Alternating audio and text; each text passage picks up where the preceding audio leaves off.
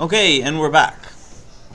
So today we're going to look at dynamics and some problems, solve some problems, and see how we do.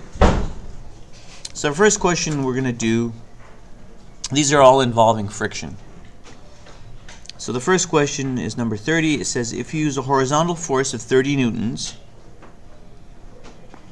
to slide a 12 kilogram wooden crate across a floor at a constant velocity, what is the coefficient of kinetic friction between the crate and the floor?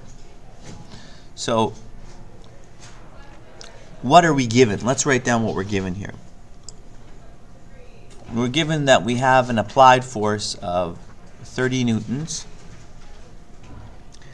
and we have also that the mass is equal to 12 kilograms, and we're also told that it's a constant, it's moving at a constant velocity. Now this translates into acceleration being equal to 0.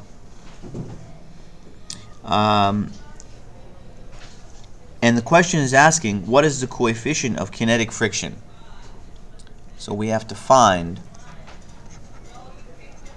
mu k equals question mark. So let's start out by doing the free body diagram first. So we draw the free body diagram. Here's our applied force. Here is our friction force. And yes, we do have gravity, but it is negated by a normal force acting up. So these vertical forces cancel out. The only forces we're concerned about are the horizontal forces. So let's write down our dynamics equation. Summation of the forces is equal to F net. Then we have our positive direction this way. Why? Well, because I'm pulling it in, or it's being pulled in this direction, in the direction of the applied force. So I have applied force minus friction, and that's equal to ma. Now, I also know that the acceleration is 0, so ma is 0. Therefore, applied force is going to be equal to the friction force. Now, the applied force is given. That's equal to 30 newtons. So now what's my equation for friction? Well, my equation for friction is friction equals mu k Fn.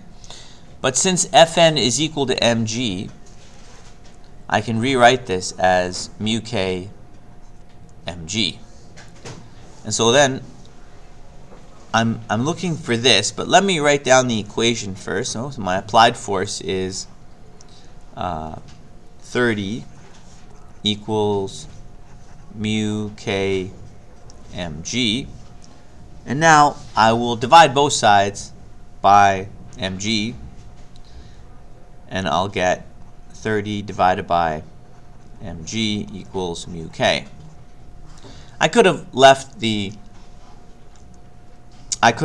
like this, and then did this.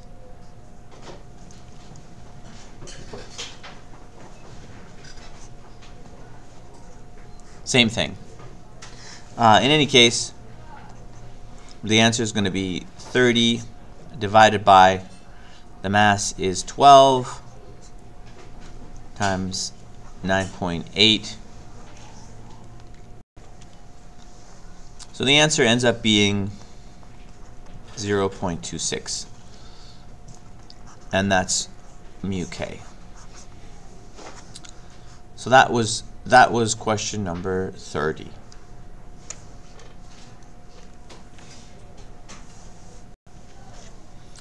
Okay, next question states, a force of 40 newtons accelerates a 5 kilogram block.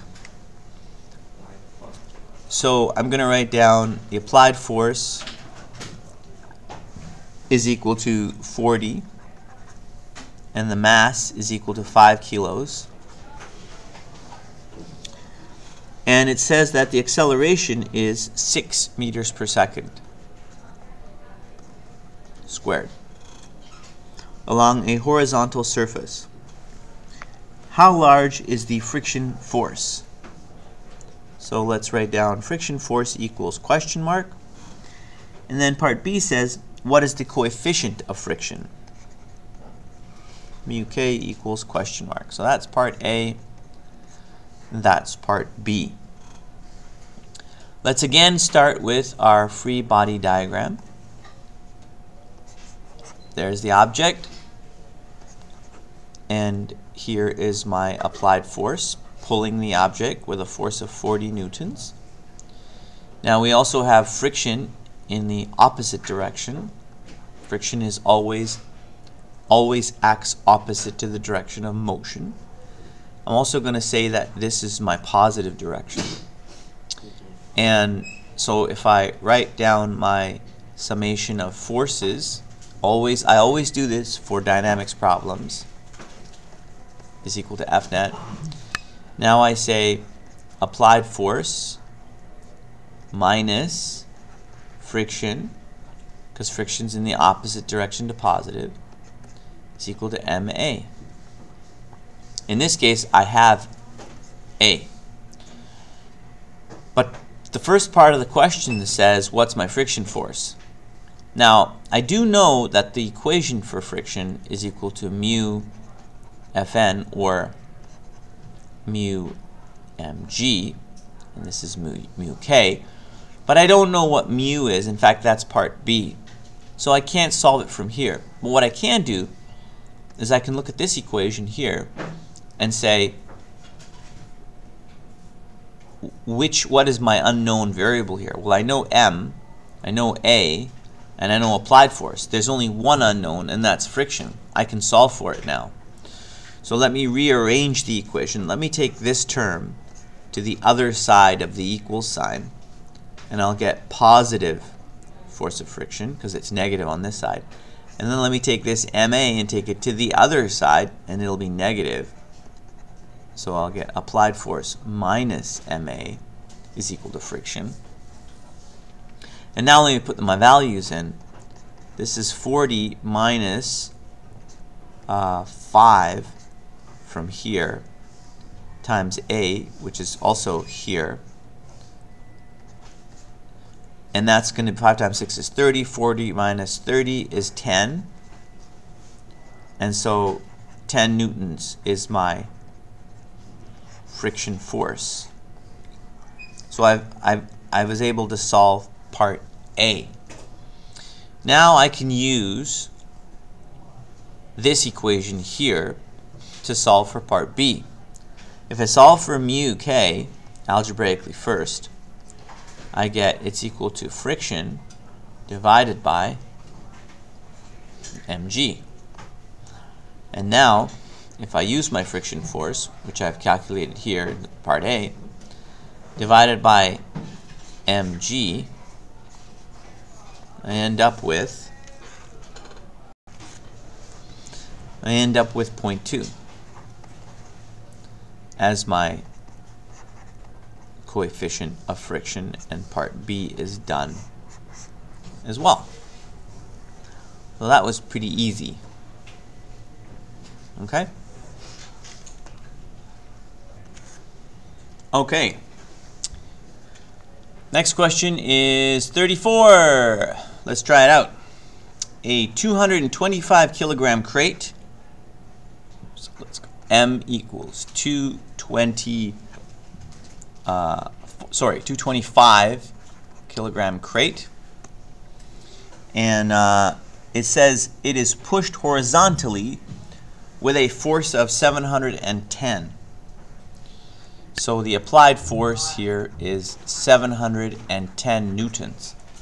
Okay, here's my free body diagram.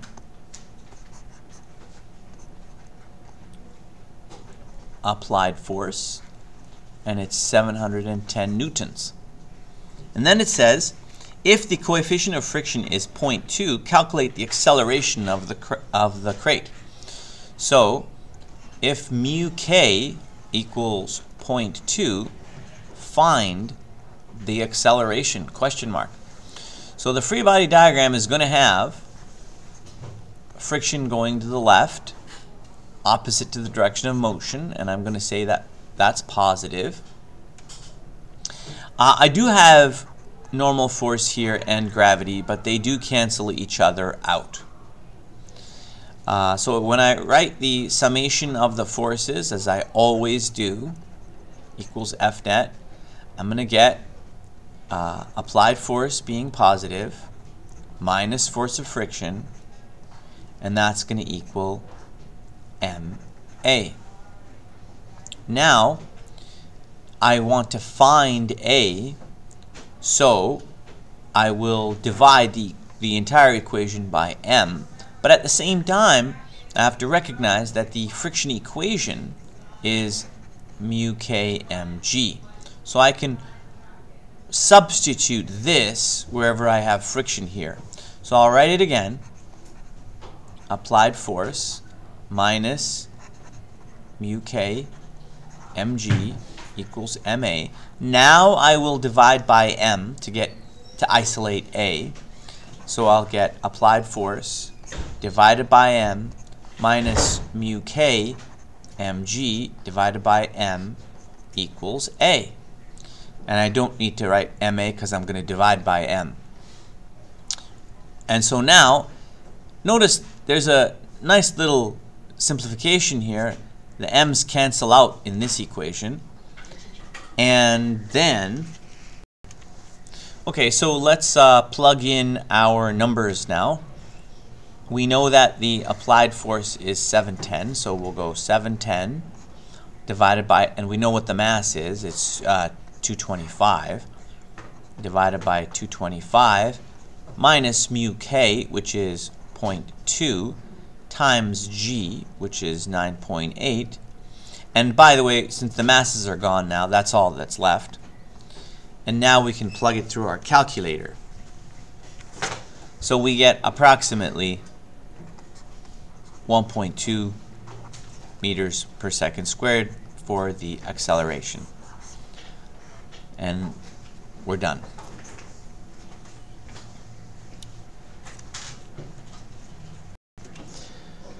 Okay, so the next question is number 35.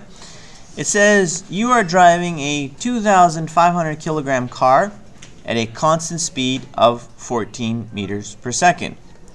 So we know the mass is 2,500 kilograms, and we know that the velocity is 14 meters per second. This is given. Now, it says it's a constant speed, and initially, and then it says along an icy but straight level road. As you approach an intersection, the traffic light turns red. Oh no. And you slam on the brakes. Your wheels lock and the tires begins skidding. So we're sliding now. And the car slides to a halt a distance of 25 meters away. Now when it says to a halt, it means now we know that this velocity was our initial velocity and our final velocity is going to be 0. And also when it says 25 meters away, we know that delta D is equal to 25 meters. The question asks, what is the coefficient of kinetic friction? So what is the kinetic coefficient of friction? Now if you'll notice this problem, this is actually many of the things that the question is giving us, like the delta D and the VI and the VF. This is a kinematics problem. But this is also a dynamics problem. The only way we're going to get from the world of dynamics to kinematics is through the secret bridge of acceleration. So we know now that in order for us to solve this problem, we're going to have to find the acceleration in the dynamics problem. Okay? So let's start on the dynamic side, because that's how we always start these problems. And let's draw our free body diagram. Here it is. There's my car. I like drawing boxes. And now the question is, do we have an applied force? Now this car is sliding to a stop. Okay, so it's kinetic friction, not static, because the wheels aren't rolling. But as it's, okay, so if this, my calculator here is the car and this is the ground, it's sliding to a stop. As you're sliding to a stop, is the person in the car pressing on the accelerator? Answer, no. There is no applied force forward on this car. There's only one force on this car, and that is the force of friction. Many times students will have a hard time understanding how the car is moving forward and which direction is forward. We'll say this direction is forward. How is the car moving in this positive direction if there's no force in that direction? And the answer is simple. It's because it has an initial velocity in that positive direction. So in other words, the car's velocity will decrease all the way down to 0, coming to a halt, as it's stated in the question. And the only force on the car is the force of friction, because the person is applying the brakes and the car is sliding. Now that we know this, now obviously there is going to be normal force and gravity, but those will cancel each other out. So let's write summation of the forces is equal to F net. You'll see now that we only have one force, and that's the friction force. But please note my positive direction. So I'm going to write negative force of friction equals ma. And I put negative on that because it's acting in the negative direction. This is important. Now I can substitute in the equation for friction, and I'll write it over here so we can all remember what it is. And so now I can say negative mu mg equals ma. Notice a lovely simplification. The mass cancels out. So I get negative mu g equals a. Now I say to myself, okay, well, what am I looking for? I'm looking for mu k, there it is, but I don't have acceleration. So how do I solve this? Well, you should recognize at this point that we're going to need to cross the bridge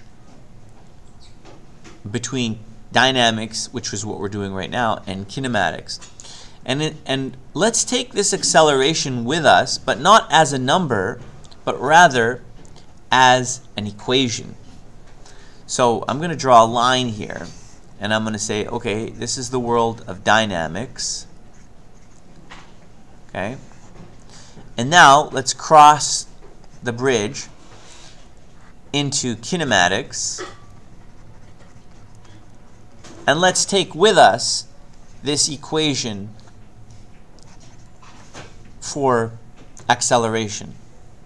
Now, what are my kinematics equations? Well, I have delta D equals 1/2 AT squared plus VIT. I have V final equals AT plus VI. These are not very helpful for me because I don't have anything to do with time.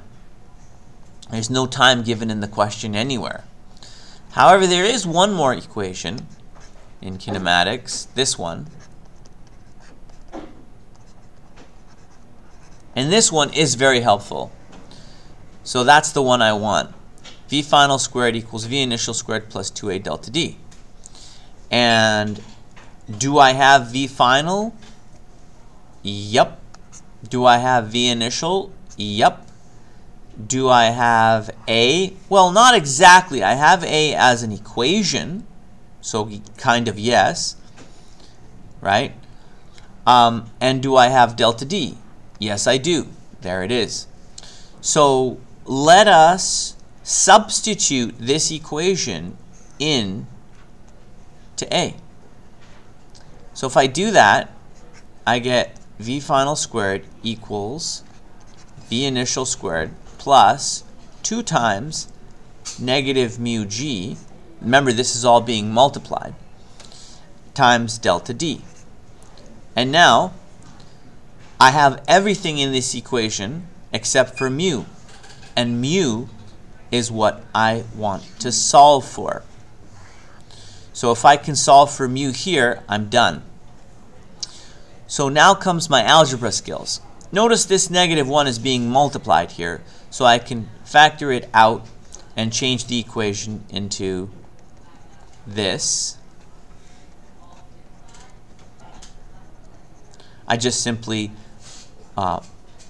put the negative multiplication by -1 here. Instead of being added, I just subtract now, because -1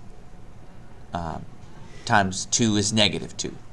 Then I can isolate mu by subtracting VF from both sides, sorry, VI from both sides, and I'll divide by -2g delta d.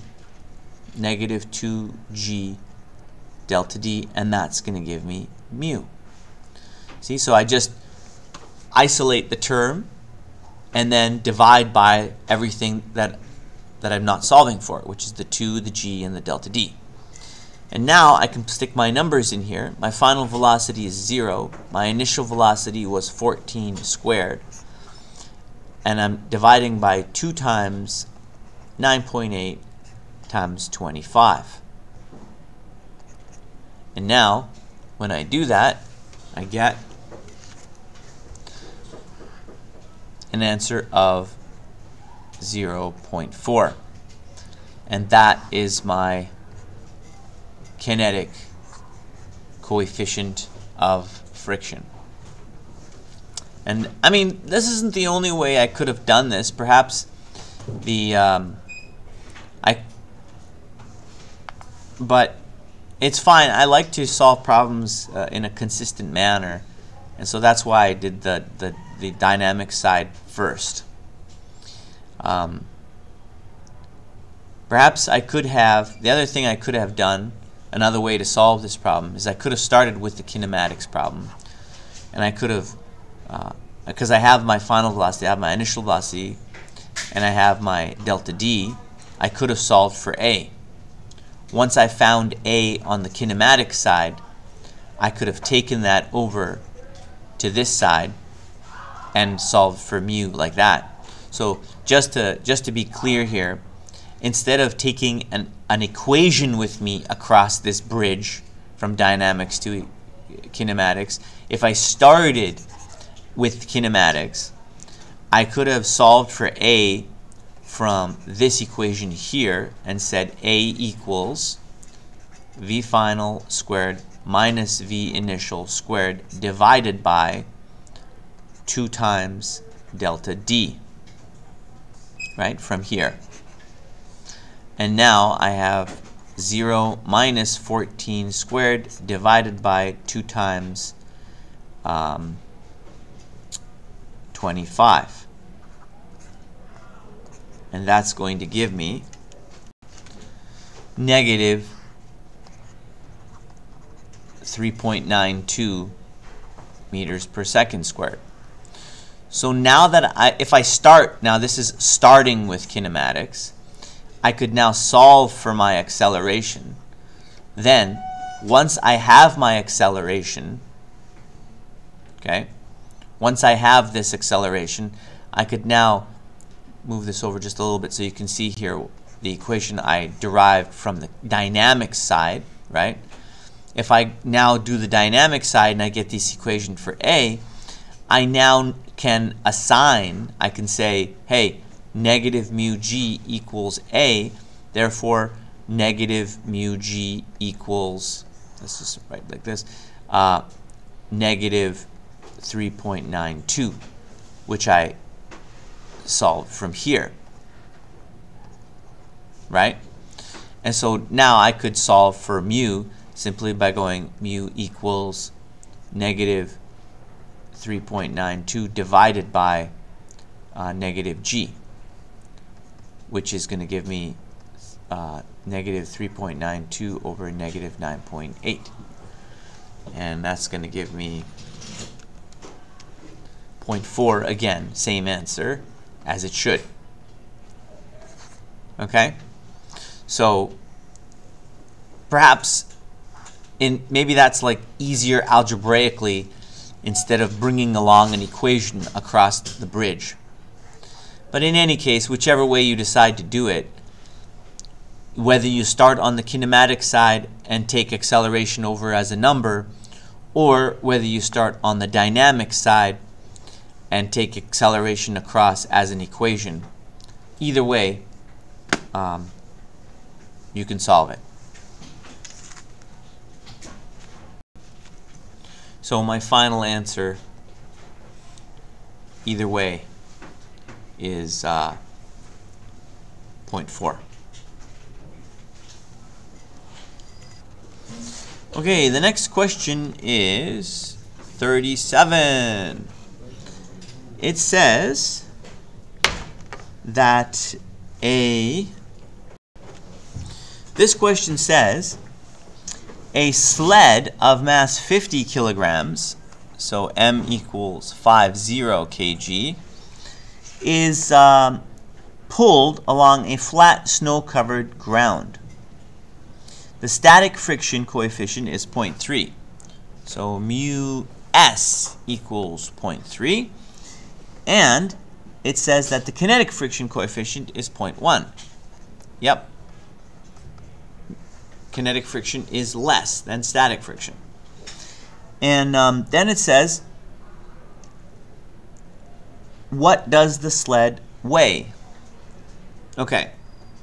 So that's easy. Part A is what is the weight of the sled? The weight is the force of gravity.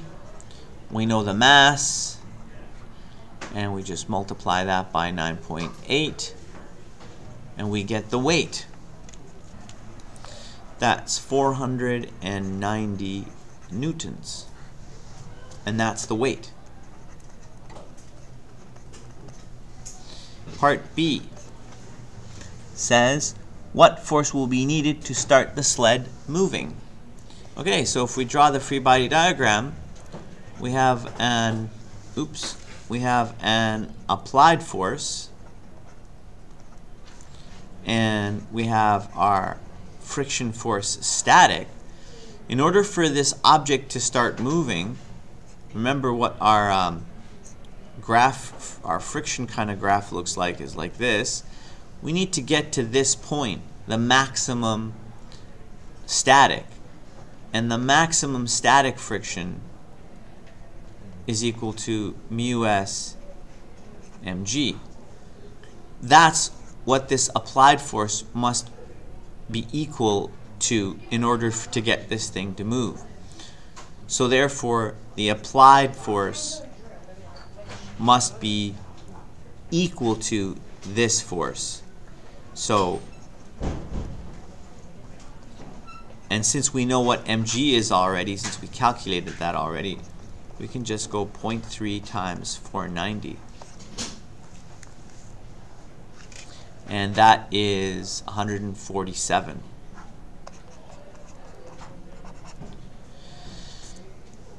So that is the force needed to start moving.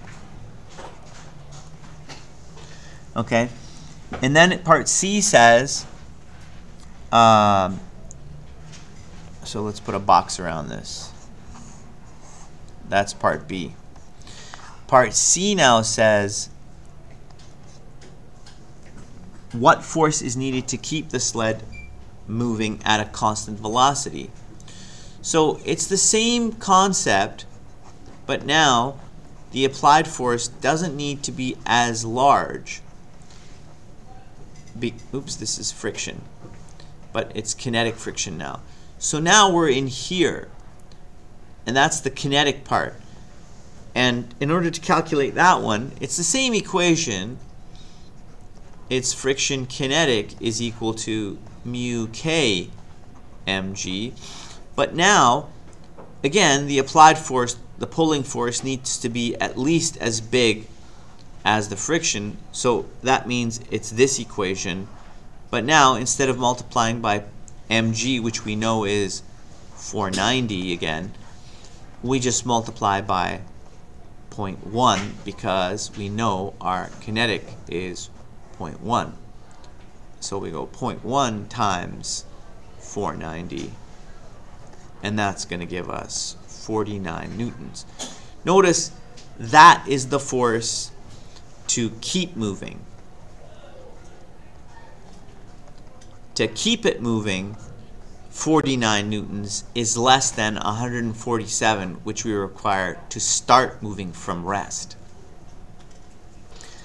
Okay? And now part D says, once moving, what total force must be applied to the sled to accelerate it at 3 meters per second squared? So if the acceleration is 3 meters per second, what must the applied force be? So we'll draw the free body diagram again, and this time we'll have here, and we'll have friction going left. We'll say to the right is positive, and again we'll have summation of the forces is equal to F net, and we'll have applied force minus friction force equals MA. And now, notice we're solving, or we want to find the applied force. So we'll simply solve for this by saying it's equal to MA plus force of friction. And in this case, force of friction is going to be equal to mu k mg. And I can do one final mathematical simplification, and that is factor out the m. And there's my answer. Now let's plug in the values. My mass from the beginning of this was 50. So, oops. Let's undo that guy. Push that up. 50, and the acceleration that we were given was 3. So let's go 3 plus, and the mu k was 0.1 from way up at the top, right there. So 0.1 times g. So that's 0.1 times g is 0.98. 3 plus 0.98 is 3.98. So 50 times 3.98 gives us an answer of 199 newtons. So that is the applied force required to accelerate the object at 3 meters per second squared. And that's the end of these questions. Hope they were helpful.